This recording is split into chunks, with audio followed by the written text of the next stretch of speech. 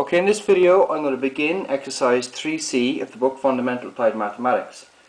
We're on page 80 and the question is number 1. So it reads, a particle is projected with speed u up a hill at an angle alpha to the hill. The hill is uniformly inclined at an angle beta to the horizontal, and we're asked to show the expression for the time of flight. So the first thing we need to do, of course, is to sketch the motion itself. So I'm going to draw my y-axis and my x-axis, making my xy plane, like so. And I'm going to draw in black, for a reason you'll see in a moment, the incline. And we know the incline is at an angle beta to the horizontal. Why did I call two of those y? I'm not sure. Now the next thing we need to do, of course, is to make a new xy plane, so an x prime y prime plane. And for this what we do is we let the x prime axis be parallel with the incline. So that's why I drew the incline in black. That's going to be my new x-axis. So I'm going to call that the x prime axis. And the y prime axis is perpendicular to it, so you can draw that anywhere. I'm just going to draw it here. This is the y prime axis. So in this case what we've done is we've picked up the xy axis, or xy plane, excuse me. We've rotated anti-clockwise by beta degrees. The next thing we need to do is draw the initial velocity vector. So the initial velocity vector is with respect to the hill. So it's at an angle alpha to the hill, like so. U is equal to u sub x plus u sub y. Now, in terms of unit vectors, you can put them in if you like as well. You could say, for example, if you left the unit vectors like this, the way we usually do it, they would be no good to you, because we're going to try and resolve everything in the x prime y prime plane. So for that reason, if you're going to use unit vectors, I suggest you define them like so. So this time you could say, for example, that u is equal to u sub x I hat plus u sub y j hat. In actual fact, that is definitely the best thing to do, because it tells you exactly which plane you're using. So I'm going to call this u sub x I hat plus u sub y j hat, and I'm going to define the unit vectors over here in the corner, I hat and j hat. Now the next thing we need to do is actually resolve the vector u, and of course we want to resolve it in the x prime y prime plane. So what we need are the two vectors which when added together would give me u, and they are u sub x and u sub y. These need of course to be parallel to the x prime y prime axes, like so. So this vector here is parallel to the x prime axis, and this vector here is parallel to the y prime axis. So what I'm going to do is get rid of the angle beta for the moment, because we don't really need that. Just clutters up the diagram. So this vector here is u sub x, and I'm not going to use red, I'm going to use black. Actually I'll use blue. So u sub x is equal to, it's going to be u times the cosine of alpha. For the usual reasons, I'm going to call that I hat. And this one here is going to be u times the sine of alpha j hat. So therefore u would be equal to u cosine of alpha I hat plus u sine alpha j hat. And that's nothing unusual, and that's nothing you haven't done in the past. So the next thing I'm going to do is define my u vast as normal. Bear with me a second.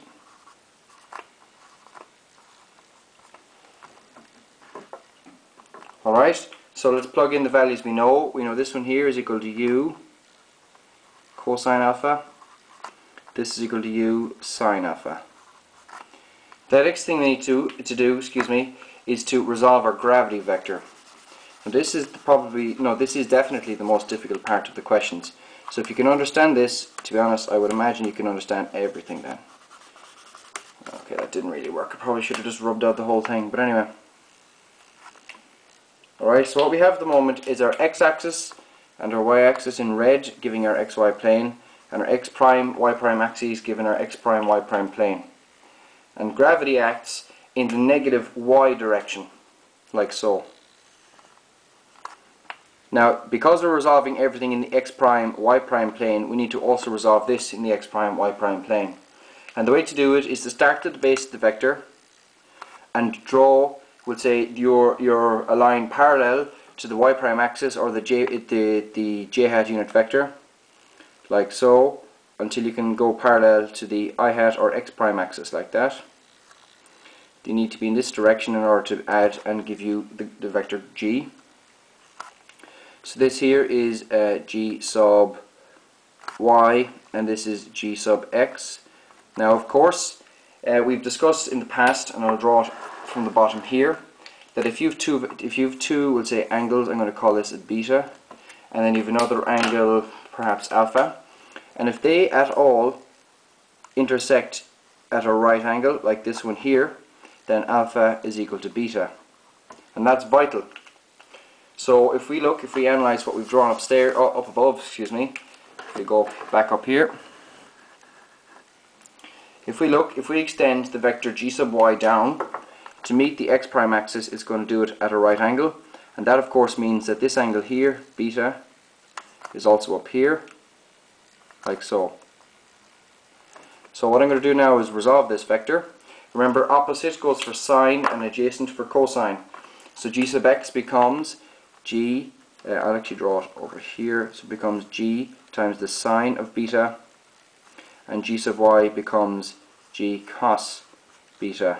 I'm going to get rid of these unit vectors because we know those at this stage. Now the next thing we need to do is think of what way the gravity is going to affect the projectile.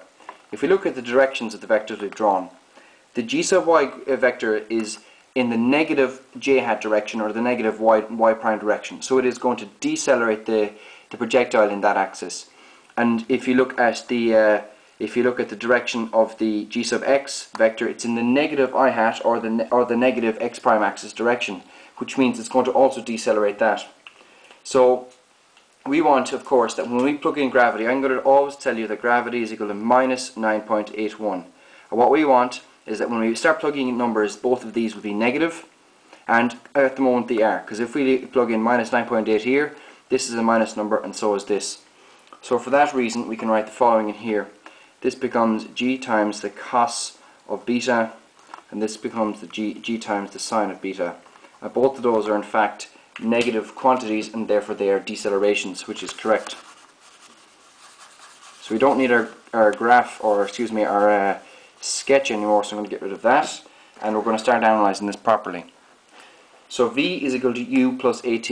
So in this case it becomes u cos alpha, that's u, plus a, which is g sine beta, t, and over here becomes u sine alpha plus g cos beta t as well. Remember, s is equal to ut plus a half at squared, so it becomes u sine alpha t plus a half a, which is g cos beta, t squared. Similarly over here we get u times the cos of alpha t plus a half a, which is in this case g sine beta t squared, and of course we have t and we have t. So the vector asks to find the time of flight. So the time of flight is the time at which the particles come back to rest or back to ground. So the condition here is that s sub y, the distance above the x-axis, or the height essentially, is 0. So we need to let s sub y equal to 0. So we say s sub y is equal to 0 is equal to u sine alpha t plus g over 2 cos of beta t squared.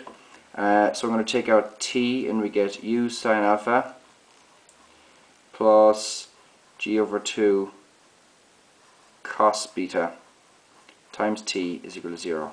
Where two things are multiplied together and equal 0, then one of them must actually equal 0. So in this case, this t equals 0, or what we'll do, we will get the following. We'll get u sine alpha is equal to minus g over 2 cos beta times t, and therefore t will be equal to, now it will be equal to u sine alpha, well actually it will be equal to 2u sine of alpha